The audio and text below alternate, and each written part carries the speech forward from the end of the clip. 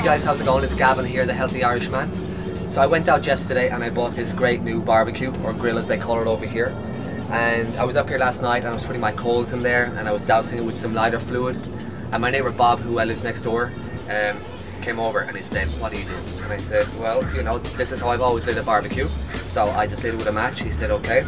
And it blew up, and then after about 3 or 4 minutes the flame was gone down, so I doused it again to the same thing. He said, "Listen, this is what you need. This is a barbecue chimney right here. This is all you need. It's more natural. You don't have to put any fluid on it." Quick light. Yeah. Don't get that stuff. Just keep yourself later what your food tastes like. Creosote or some petroleum product. So all you do is you fill it up with your coals, which I have done right here.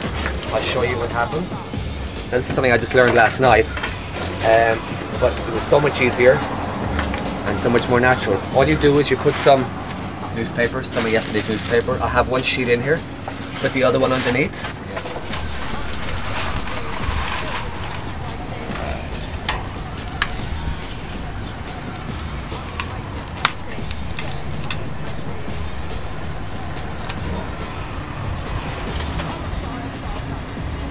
And that's it. And how long did he just go for? Oh, you'll see him heat like when you put your literally in about 40 seconds, 45 seconds. This thing gets so hot you can't even put your hand over it. Wow. The flames will come up. These coals will just be red hot.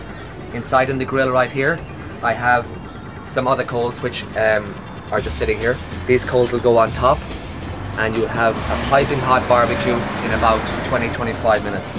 No lighter fluid because it definitely affects the flavour of the food, and you know I want to keep this as natural as possible. So we'll fast forward about 20 minutes and we'll see how this is doing. So we're almost there, you think, on this? Yeah. Okay. Here, see, wait till these get, wait till these get like some edges. Yeah. Once you get some edges on there, right, you'll be solid. Alright, so it's been 25 minutes. I haven't touched a thing. This is where you want to be very, very careful, guys.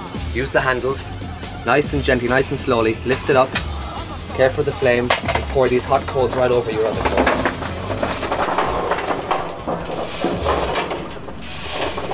Those are on fire. Wow. And then just stick that below your section. There you go. Alright, bud. I'll be back. Okay. They are piping hot. Yeah. Ooh-wee. That's pretty good. What was that? Hoo-wee. Yeah.